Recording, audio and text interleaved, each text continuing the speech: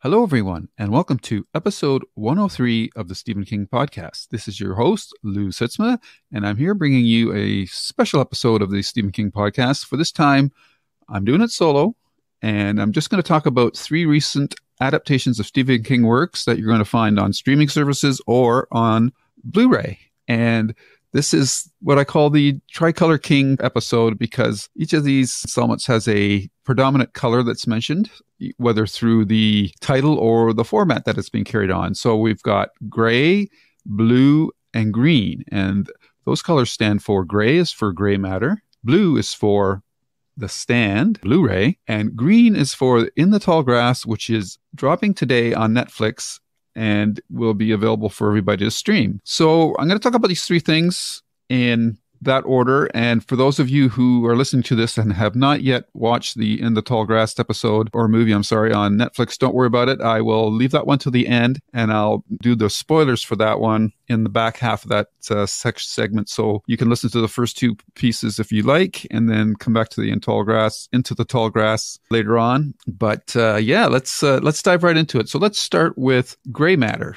And Gray Matter is a short story by Stephen King that was first published way back in October 1973 in an issue of Cavalier magazine. And then later on, it was collected in Stephen King's short story collection, Night Shift. And it was adapted by Greg Nicotero for Shudder. And Shudder is a streaming service which specializes or focuses on horror movies. And they've resurrected The Creepshow. It was based on the magazine or Creepshow magazine. If you've seen the Creepshow movies, Stephen King was in one of them famously, and so was Joe Hill for that matter. So what we have now is they've resurrected that series, and what they're going to have is 10 episodes. And each episode is going to have 2 installments, roughly 20 minutes in length each. And that's an interesting approach because for a horror short story, that is 20 to 30 minutes, I think is a really good length for horror movies or horror episodes based on short stories, especially in this case, Stephen King's Gray Matter, which clocks in at a paltry 12 pages, which is pretty slim for a Stephen King story. And I have to say, my experience with this episode was interesting because the production values of the opening credits really threw me for a loop. So the first time I watched this, I really did not enjoy my viewing experience at all. And it was because of the puppet mask that they were using for the Creepshow mascot. And it just looked really bad. It looked worse than the one that they used in the movie. So that just left a sour taste in my mouth that I wasn't able to get past as the episode played out. And so I wasn't really digging the episode. And so I decided to rewatch it. And then before I did my review, I decided to go back to the source material and actually read the short story. And I realized as I was reading it that this to me is King's homage to B horror type movies. So or storytelling. So it's not a story that ranks high in my pantheon of Stephen King material. And I noticed on Goodreads, it's got a rating of 3.2 out of 5, which I would put it around that mark. I'd maybe give it a 3.5. So it's definitely a lesser work to me. And it's interesting because reading the short story, the fun parts are actually more about the guys in the store shooting the shit, basically, and telling stories to each other than the actual main part of the story, which is this, I guess what you could call it is the ultimate skunky beer experience. And we have a character that is in the short story and the episode is suffering the loss of his wife and never really recovers from that. And that's Richie Grenadine, who is drinking a local beer brand that apparently seems to be carrying some sort of mutagen, I guess you could say, because once he starts drinking it, he starts to mutate into this slime amoeba creature. And it's definitely grade B science storytelling here. And in the short story, the atmosphere is really made through the, again, as always with King, it's with the characters. And this collection of characters that are men that get together to shoot the shit with one another. They're basically in a dying town and in Bangor, and they're much like the opening scene of The Stand. They're just keeping each other company because they don't really have anything better to do. And so this episode does a fairly close adaptation of the short story, though it compresses it in some instances. There's less characters. There's only three in the store, and three big name actors: Tobin Bell, Giancarlo Esposito, who you know as the Chicken Man from Breaking Bad, and Adrienne Barbeau, who was in The Crate in one of the original Creepshow movie. And I have to say, Adrienne Barbeau, her hair has remained unchanged. It's it looks as thick and luxurious as I remember her from Maude as it does in this episode of Creepshow. So I don't know if she's doing some voodoo with her hair to keep it like that, but it's funny. She looks older, but her hair looks pretty well the same. I don't even know if it's her own hair anymore. Maybe it's a wig. I don't know, but she's still got the luxurious head of hair, which really stands out in the episode to me, among other things. So the aesthetics of the show then are interesting in that I like the framing elements with the, using the Creepshow magazine, showing pages from the magazine. And in the episode, they actually go to like the comic book panel type motif for certain transitional scenes. So I really like all of that. And I thought the opening credit sequences, the titles sequence with the CGI of the Creeper were really well done. But boy, the actor who's playing the Creeper with that mask just looks so phony that it just really took me out of the episode. And I would rate this probably like a 3.5 out of 5. The biggest problem when I watched it the first time, I was disappointed, and I chalked up a lot of that to that Creeper mask. But there's a false beat in this episode that just really undercuts the episode for me. And it's with the father telling his son that he's going to quit drinking, that he's going to quit. He opens the beer, I'm going to quit. And after the third or fourth time, you find in the son, the way the episode plays, the son comes to that realization as well that his father is never going to quit. But that doesn't carry on through the episode, because when they get to the climax of the episode and Adrienne Barbeau's character is yelling at this boy as to why he let this go on so long, and then the boy replies, because he's my daddy. He told me he was going to quit, which the earlier part of the episode did not convince us of that. In fact, it left me with the impression that the son knew that his father was never going to quit. So that false moment really, to me, is what undercuts this episode. And the creature effects on the Richard Grenadine character once he transforms were okay. When it actually splits in two, it was okay.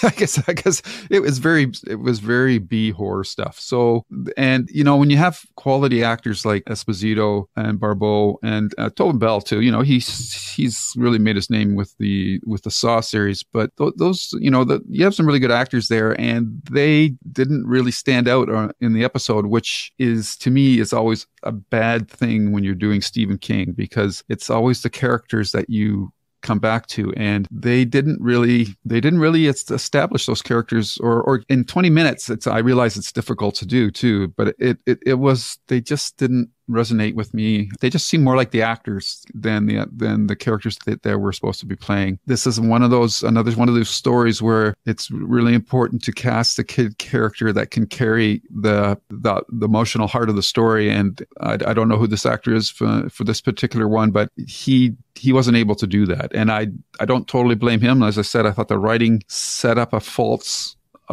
climax, fell so flat. I just didn't believe it for a second. So that was my feelings on the gray matter. I've seen other reviews.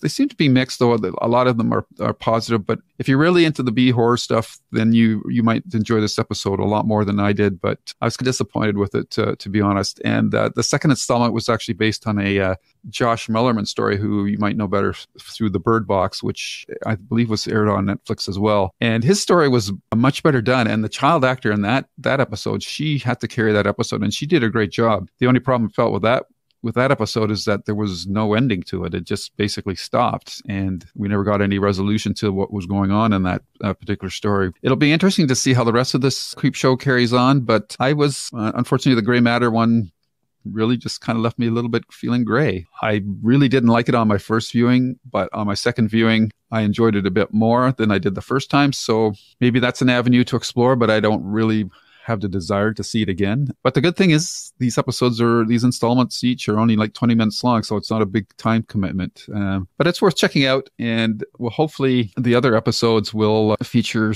more interesting stories than the ones that we got for the opening installment. Yeah, that's how I feel about Grey Matter. I'm curious as to what everybody else out there thought. And it's creep show. It's supposed to be a bit fun, but this one really didn't have any humorous elements to it, unless you get a chuckle out of having the ultimate skunky beer experience, which I think we've all, if anybody's been a beer drinker, you've probably run into that scenario once or twice in your life, and you know all about what a skunky beer tastes like. So let's move on from Grey Matter. This is great. What's our job? We'd like drive around and pick up stiffs or what? It's time for reviews from the night shift. And now we're going to move over to The Color Blue. And for this particular one, we're looking at the Stand miniseries, which, as you all know, is a post-apocalyptic horror fantasy novel by Stephen King, and it expands on his earlier short story, Night Surf. And this one is Captain Trips, a engineered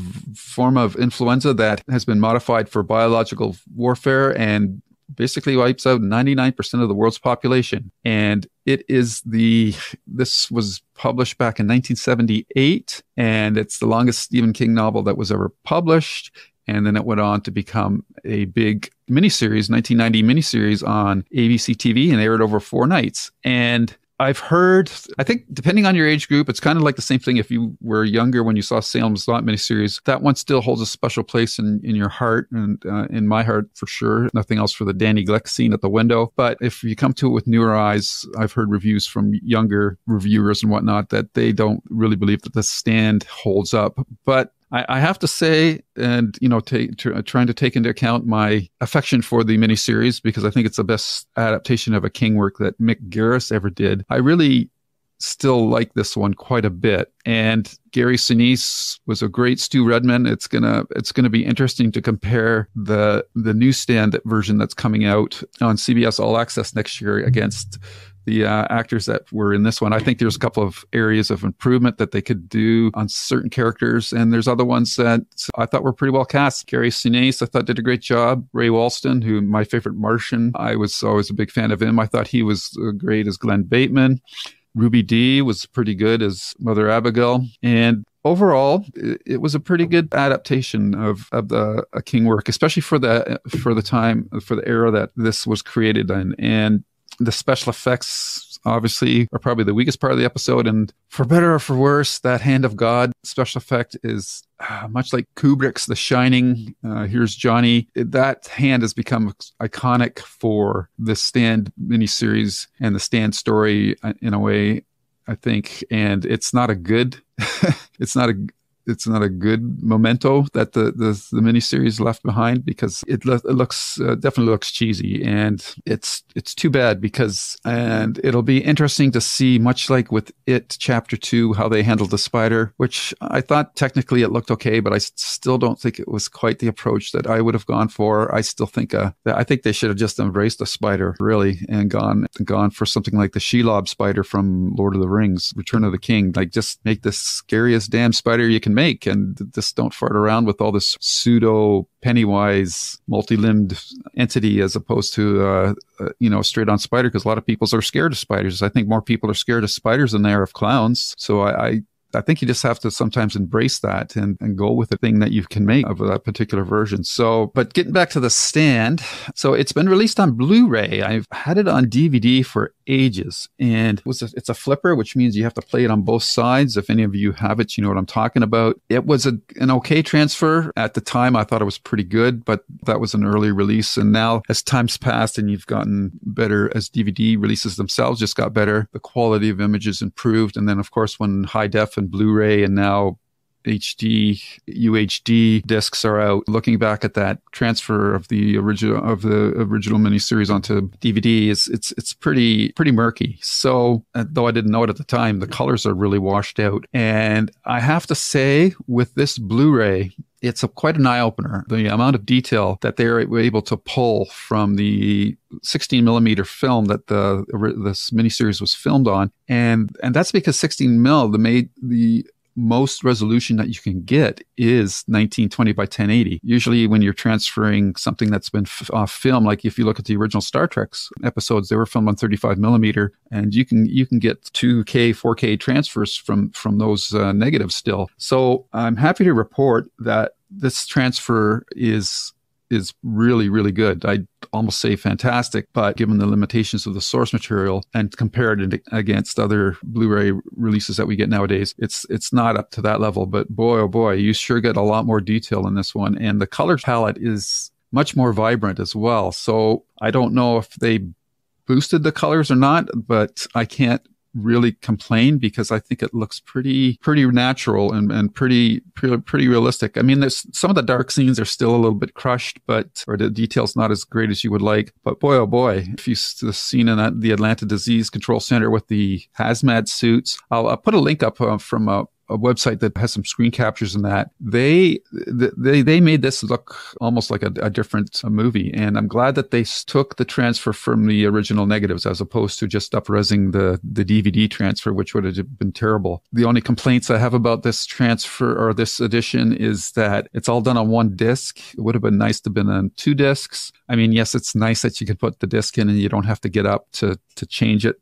But for a miniseries this long, chances are you're not going to sit through the whole thing in one sitting anyhow. So flipping discs was never an issue, or transferring or changing discs. So that's a bit of a bummer. I would have liked to have had a little more disk space headroom for the transfer to breathe. And the other disappointing thing is their special features are just exactly the same ones that we got on the DVD. There's the audio commentary and a small short, The Making of Stephen King's A Stand, which is like a 6-minute electronic press kit, basically. So yeah, there's, from that perspective, that's a disappointment. I'm fearful that there's going to be another release of this, a super duper release when the new edition of The Stand airs next year. But for now, I think this is a worthy purchase. I definitely really do love the transfer on this. I think it just looks great. Another big bonus that I haven't mentioned yet is this cut is what's known as the Artisan cut, because it was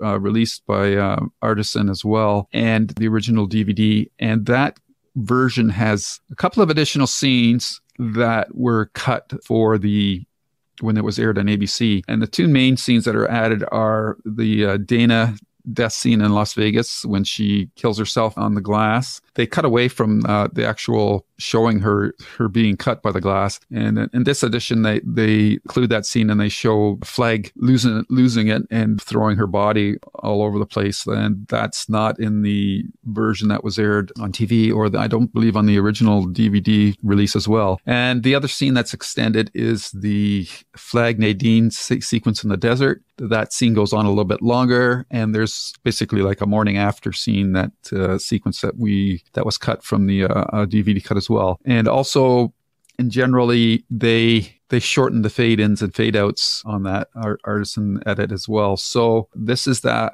same edit, and it has those additional scenes. And it trims a couple of scenes, but they're mostly like transitional scenes, like of people walking or driving or whatever, which don't add anything to the story. But this one shortens that down because it wasn't necessary for this version, because it wasn't airing commercials, obviously. So I really, really like this transfer quite a bit. And I've always been a big fan of the Ry Cooder soundtrack on this. The guitar instrumental stuff that they play during the episode is really good. So there's also some minor effects enhancements in certain scenes where buildings are burning and whatnot. They've enhanced the flames in that, but these are very minor additions, much more mild than, say, what they did with the original Star Trek series when they redid those effects for the new versions of the episodes. Yeah, what can I say?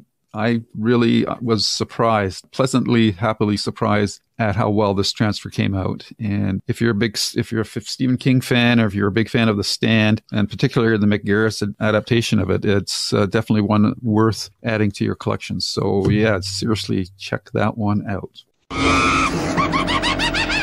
And now our final installment, the color green. And boy, there's a Kansas field full of green in this movie, this adaptation of a Stephen King, Joe Hill novella written together and released in 2 issues of Esquire magazine in the July and August 2012 issues. And this was their second collaboration. The first one was Throttle. And for the first time, In the Tall Grass is now available in book form in Joe Hill's just released short story collection, Full Throttle. So you can check out the story there if you haven't had a chance to read it yet.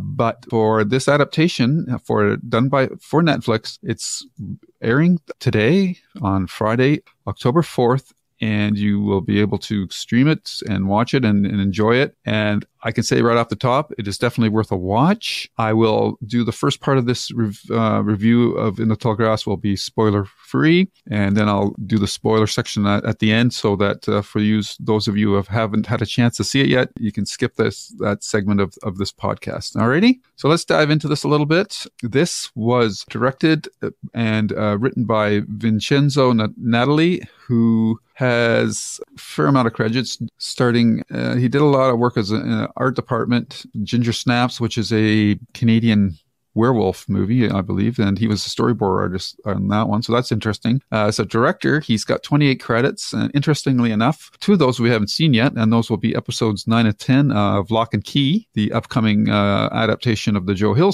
comic book series, so that will be interesting to see. He's also done some stuff for Tremors, the TV movie, Westworld, Lost in Space, the Netflix TV series, I believe, American Gods. He did 1 episode, did a couple episodes for The Strain, did a half a dozen of episodes for Hannibal, which was an excellent television series and well worth checking out. So he's got a fair bit of cred and experience with horror material. And I could say that shows in this adaptation of In the Tall Grass, which in a lot of ways, the beginning of it reminds you, if you've ever seen that movie, Jeepers Creepers, it starts with a brother and sister driving through the country. But in this case, the brother has come to pick up the sister to bring her back home because she's gotten pregnant. And the actors that play that, I'm not familiar with them. Cal is the boy, has played by Avery Whitted, and the girl is Becky DeMonth, played by Liza de Oliveira. I don't know if I'm pronouncing that correctly, probably not. The big name in this, attached to this, is Patrick Wilson, and we'll get to him in a little bit. And the other main player, and this is a child actor, is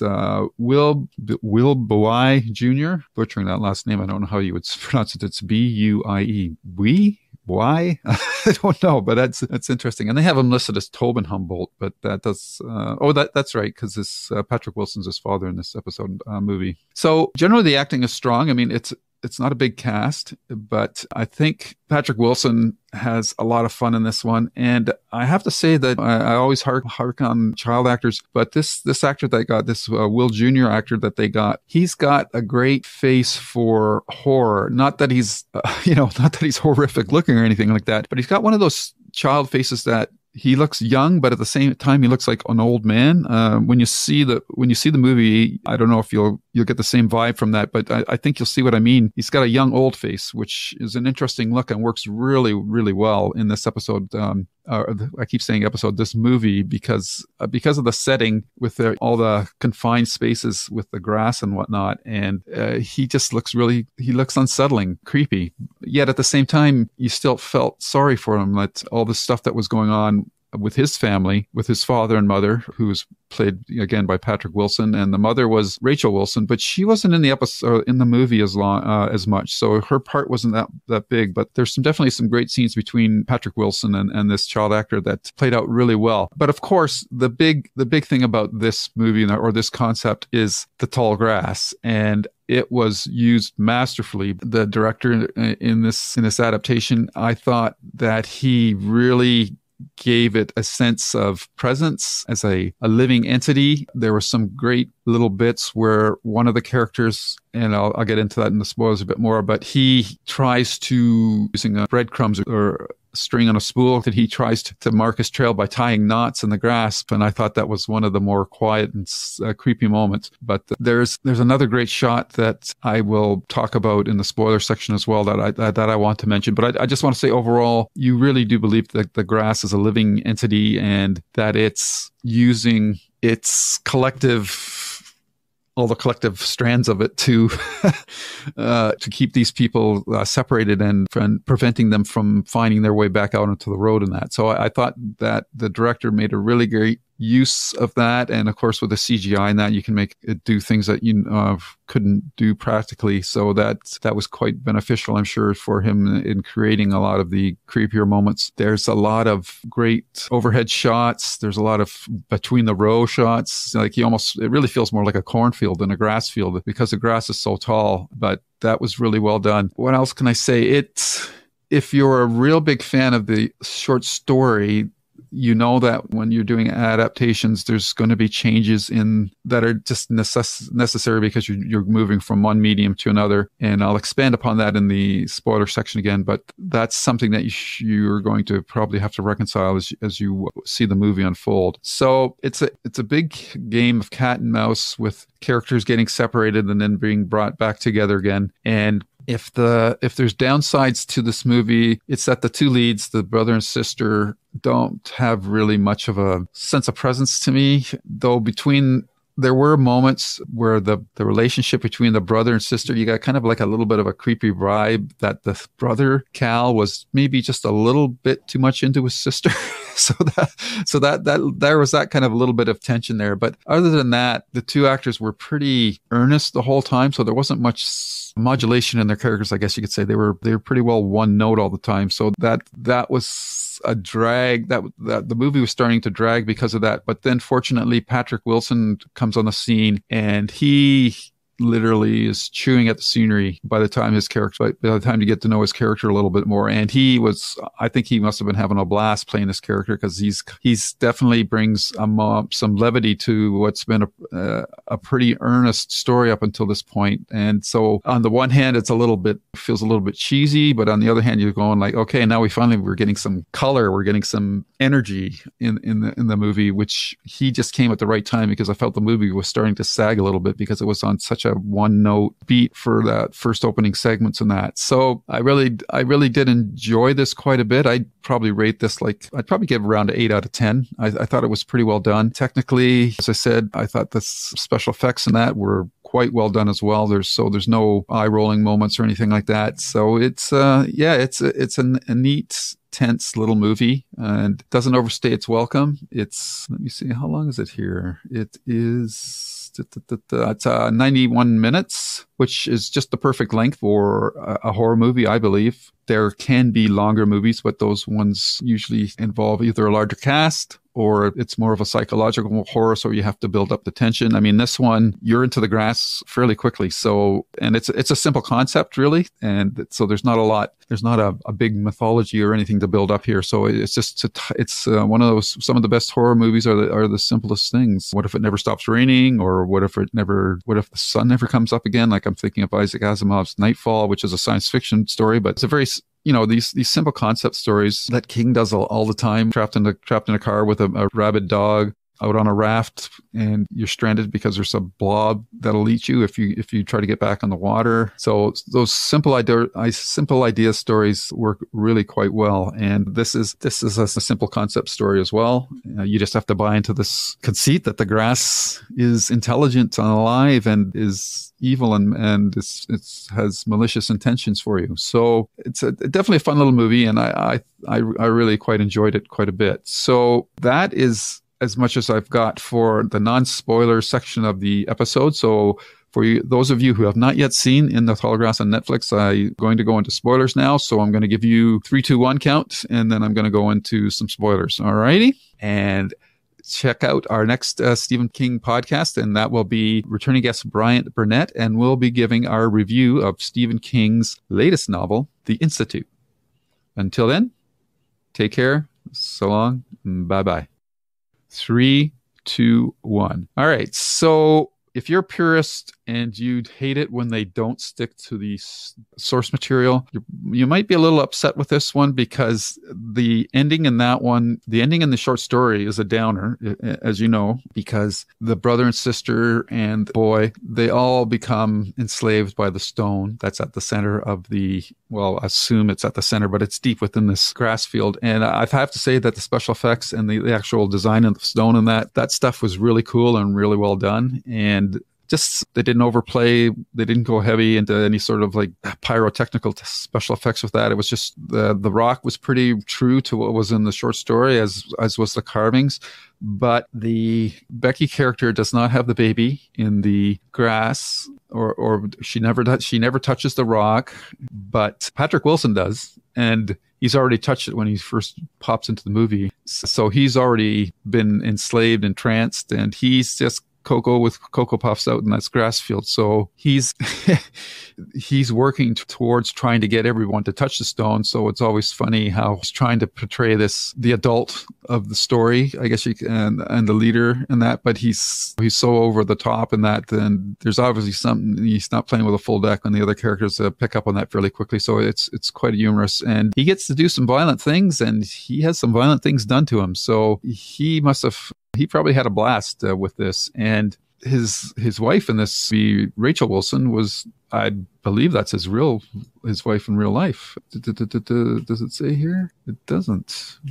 Well, she's the sister of Callie Wilson, but I just figured maybe she was married to him. But it doesn't. It's maybe she is, but it doesn't say here. But anyhow, it's just odd that they have the same last name in real life. But she doesn't have a big part in this, so she's not a major player. And the other aspect of this adaptation that's different than the source material is it's much more of a timey-wimey construct in that characters are coming in and out of the story at different points in time. So when they meet, cross paths at certain points, one character will know the other one, and the other character has never met the other one. So they're always, a little bit confused as to how somebody either does or doesn't know who they are. So that was interesting. And one of the most effective shots in the movie was the brother and sister, when they got separated, they decided to jump up in the air with their arms extended to see if they could see each other. And in the first shot, they do that, and they're maybe like 50 yards apart. And then they jump the second time, and then they're like 250 yards apart. But no time has passed between those two, except for the jumps. So that simple little 1-2 shot of that really sets the tone for the whole episode. And father of Becky's child, he comes into the episode, and that's Travis McKean, and that he's played by an Australian actor, Harrison Gilbertson, and that added a whole interesting element to the movie, and a bit of it started this triangle between him and the brother and Becky, and so that was interesting as well. And he ends up making the big sacrifice that allows Becky and Cal and Tobin, the boy, to escape. And it's interesting because Becky and Cal are coming into that final scene from the same scene that they started at the movie, yet Tobin's coming out of the field having lived through everything that we've just seen. So he's all dirty and all this and looking like like he's been lost in the jungle, basically. And then the problem with timey-wimey stuff is you're start asking questions about, well, if this happened, then how could this possibly happen? And how come they don't remember this, but he does remember this, but this person died. And so all this kind of stuff is left hanging at the end of the movie. And that's definitely one of the weaknesses of it. But over the course of the movie, I enjoyed that, and that was not as evident in the short story, I don't believe. So there's a definite, an unexpected timey-wimey aspect to this adaptation that caught me a little by surprise. But it was a good game of cat and mouse throughout the movie, and I am on record as saying that I did not enjoy the second half of the short story as much as the first half. And I have to say that this movie plays pretty even all the way through. There was nothing outlandish that was added to the story that threw it for a loop, except for the time travel or playing with the timeline stuff. So it's a solid adaptation, definitely a good addition to the long list of Stephen King and the way things are going, Joe Hill adaptations that are taking place. So I highly recommend you check this one out, and it's a lot of fun. So that's going to do it. So there we have my reviews on Gray Matter, The Stand on Blu-ray, and In the Tall Grass on Netflix. So I hope you enjoyed these reviews, and special tip of the hat to Netflix for giving me early access to screen this so that I could have the review ready to go for you guys on the drop date for the In the Tall Grass. And I hope you enjoyed this, and thanks for listening. Until next time, take care. Bye-bye.